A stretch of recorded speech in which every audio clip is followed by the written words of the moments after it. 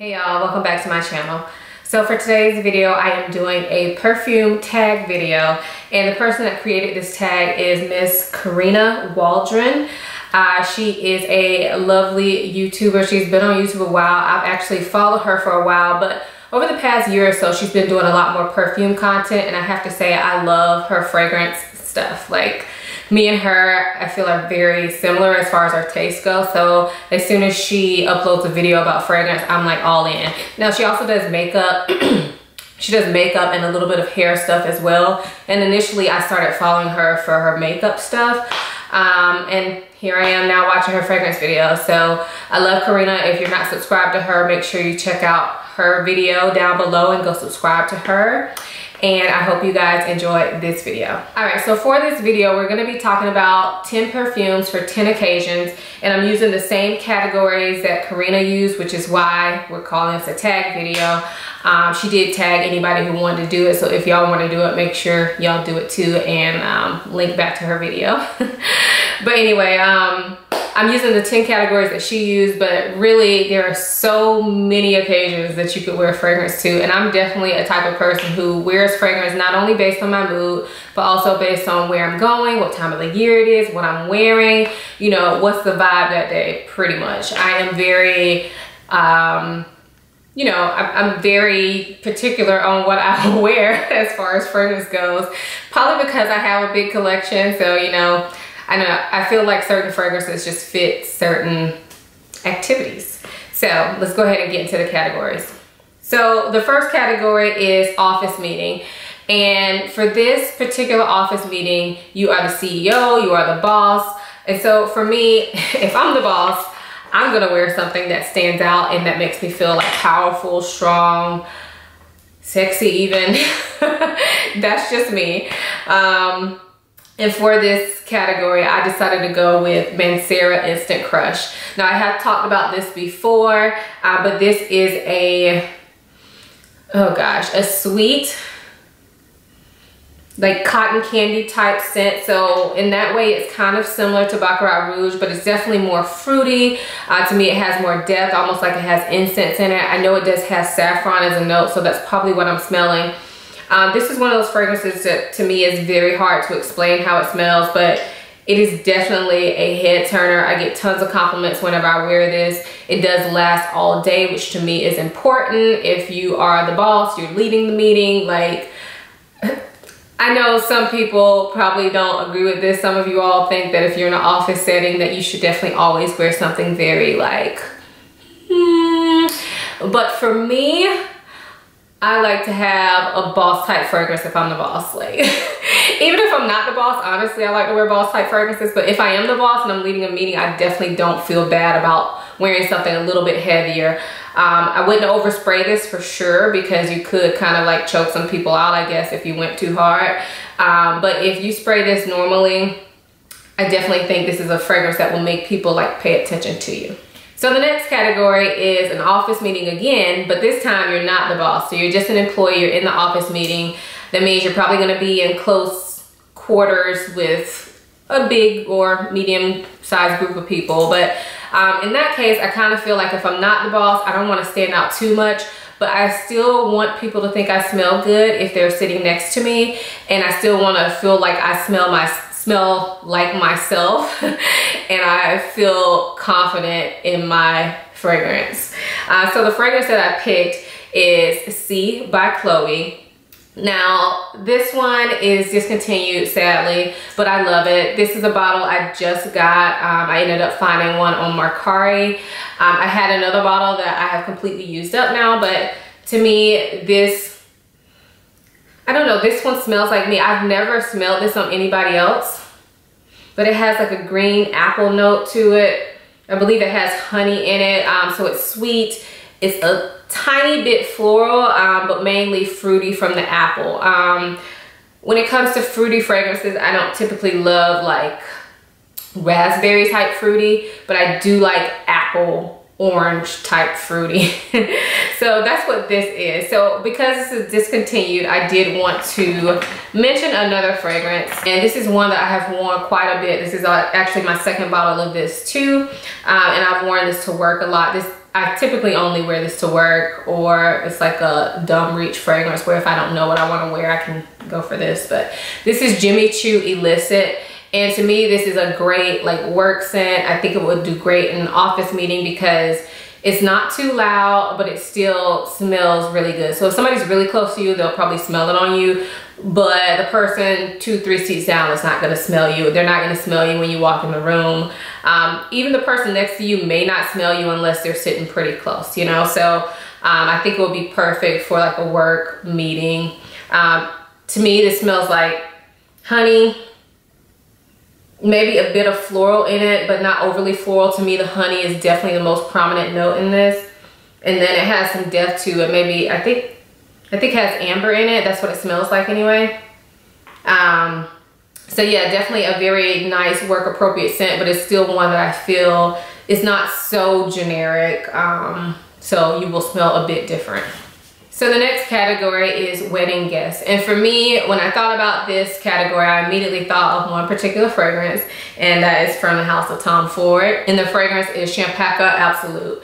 When I smelled this fragrance for the first time, I immediately thought of wedding. And you definitely could wear this as the bride too, but we're gonna get into the bridal fragrance that I chose in a second. But to me, as a wedding guest, I feel like this will be nice because it's definitely there, like it shows up. It's floral, but a bit darker. I think it has notes of cognac in it. And then it has a bit of green in it. So every time I think about this fragrance, I think about like drinking champagne or drinking alcohol in a garden, a beautiful like white garden of flowers. So it's very, very beautiful. It's one of the scents that I included in my spring favorite or spring fragrance video. And I just feel like there's nobody that would smell you that wouldn't like this. It's a very pleasant scent in my opinion, but it's not a boring white floral, if that makes sense. So yeah, Champaca Absolute to me is a definite win for wedding guests. So for here, I'm gonna go a little bit out of order from what Karina did. And the next category I'm gonna talk about is being a bride. Now, she did talk about this category too, but she talked about it a little bit further down the list. So for me, if I were a bride, I think at this point in my life, if I were a bride, this is the fragrance I would choose. On my actual wedding day, just a little tidbit, I actually wore Marc Jacobs Daisy. I've been married almost 11 years, so at that point, Marc Jacobs Daisy was kind of new, I believe. And I used to really love that scent, and I still have it. I don't really wear it anymore, but I keep it for sentimental reasons. But if I were a bride at this point in my life, same Aisha, getting married, I would definitely go for this red bottle, this beauty here.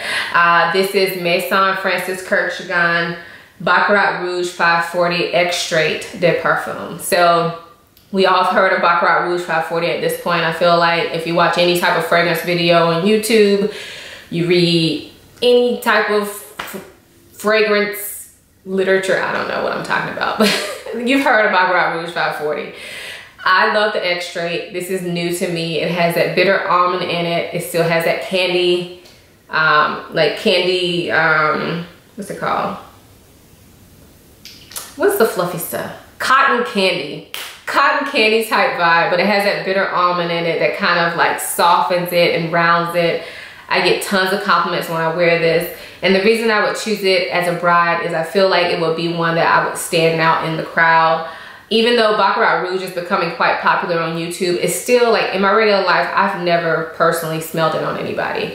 So I feel like you would still stand out wearing either regular Baccarat Rouge or this one. But to me, this one is just more pretty, more well-rounded. So even if I had both, I would still go for this one because I feel like it's more of a pretty bridal scent. So the next category is if you are going on an interview. So if I were going on an interview, I don't want to wear something that's going to be offensive to the person interviewing me.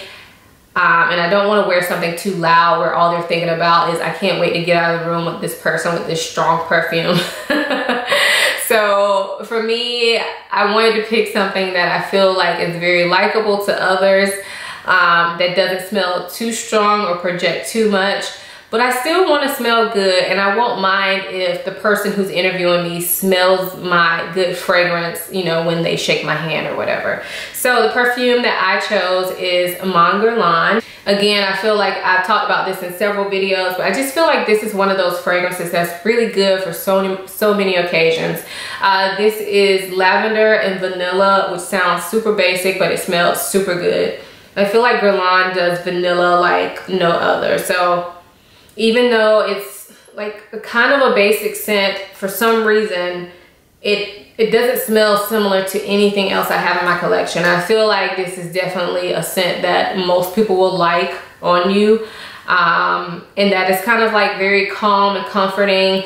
And that's the kind of like vibe I want to go for if I'm going on an interview. I'm already nervous enough. I don't want to be thinking about my fragrance. I just want to know confidently that I smell good and that anybody that smells me is going to think the same.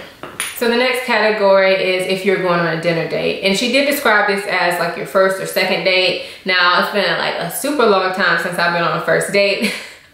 But at this point in my life, if I was going on a first date with somebody, the fragrance that I would choose would be Kilian Love Don't Be Shy. Now, the reason that I chose this is because if I'm going on a first date, I want a fragrance that's gonna be like memorable to that person. But at the same time, I don't want it to be like too unlikable. So now I know a lot of people have mixed opinions about Love Don't Be Shy. And even with my husband, he smelled it like on a piece of paper. It wasn't his favorite. But for me, I wear fragrance for me. And if I'm going on a first date, of course, I don't wanna like give somebody a headache. But at the same time, I want to go wearing something that I feel like super confident in. And I feel like this makes me feel like super confident, super sexy. I do feel like it will be a memorable scent. And yeah, I love it. So, hey, this smells like, oh gosh, so good. So it definitely has a boozy quality to it. It has orange blossom in it. I think marshmallow or like whipped cream. So it's definitely a gourmand. But because of that booziness, I don't know, it makes it feel like deeper and darker and heavier for nighttime. Also, if you haven't heard, this is said to be Rihanna's like signature scent, and people have talked about how delicious she always smells. Like, who doesn't want to smell delicious like Rihanna? Like, come on. Who? Anybody? Okay, got it. So the next category is weekend getaway. And Karina described this one as like a getaway with your significant other. So maybe you're going to like a nice hotel or going on like a tropical vacation. Well, not a long vacation, just a weekend trip.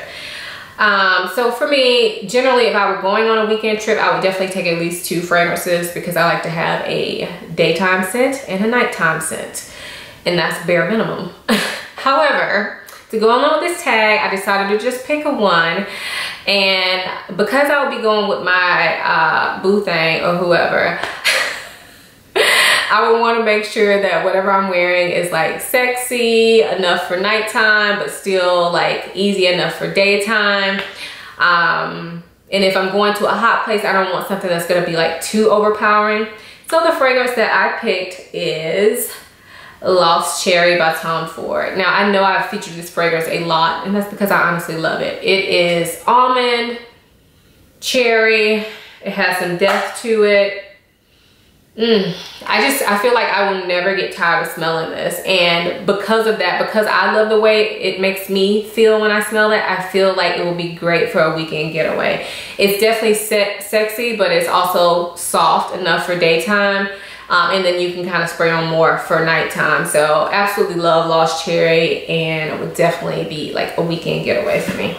So the next category is a beach vacation. And as soon as I saw this category, I was like, no question. If I'm only taking one fragrance on a beach vacation, it's definitely gonna be Tom Ford Soleil Blanc. To me, this is like the ultimate beach scent. It's like a sunscreen scent, but it's a sophisticated one. So if you like Estee Lauder Bronze Goddess, you will probably like this one too. They do not smell the same, but to me, they're kind of in that same vein. Kind of like sun-kissed skin and sand and coconut for sure. But this one to me just smells like a super, super classy version of that. And I actually feel like you could wear this day or nighttime.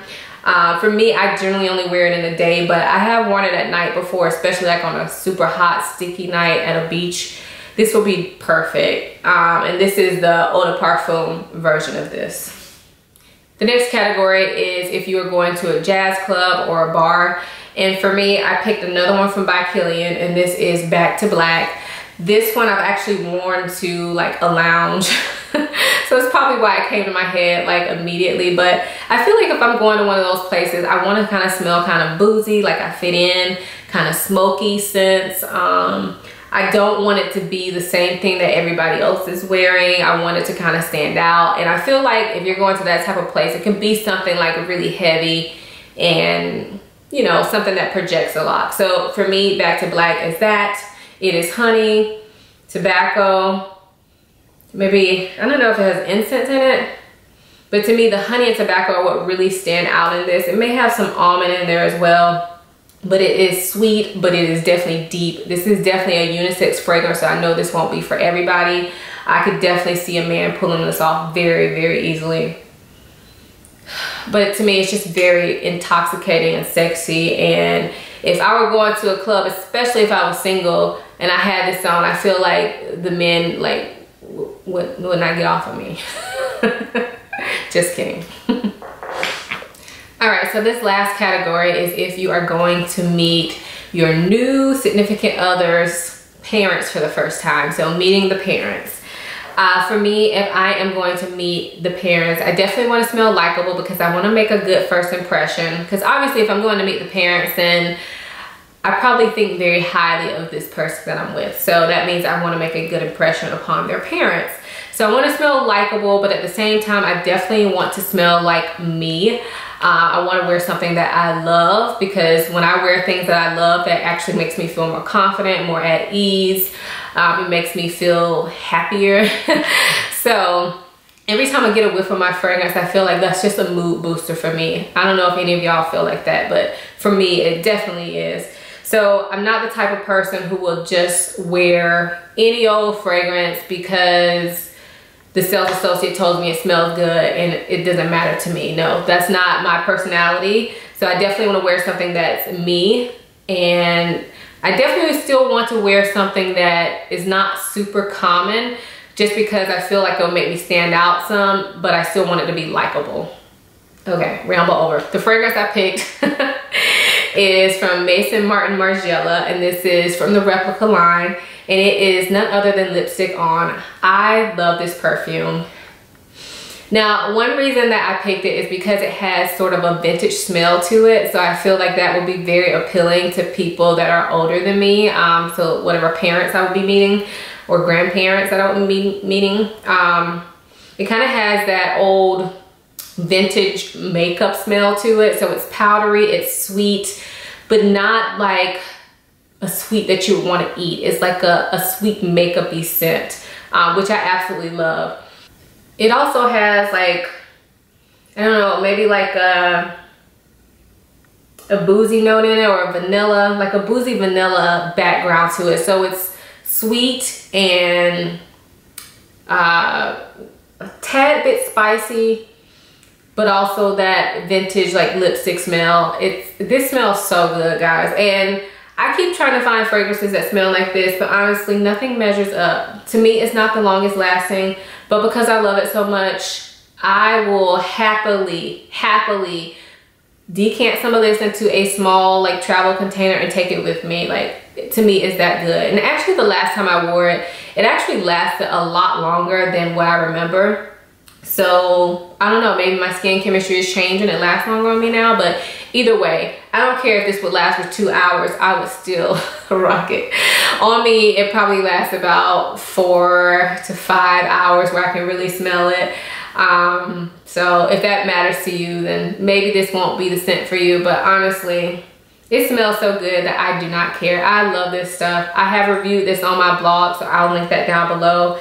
And I don't think I've reviewed any of the other ones on my blog, but if I have, I'll definitely leave them down below for you guys. But yeah, thank you, Karina, for doing this video. If you're watching my video, I had a lot of fun picking these 10 fragrances for 10 occasions. I hope you guys out there enjoyed watching this video. If you want to do this tag video, definitely I tag you. Make sure y'all show Karina some love and tag her, because she her channel is not tiny, but I definitely think she deserves more subscribers. So I always like to shout people out if I can. I mean, I know my subscriber base is not that big, but we are a close-knit family here, and I feel like if I really like her, y'all probably will too. So anyway, I hope you guys enjoyed this video, and I will see you in my next one. Bye.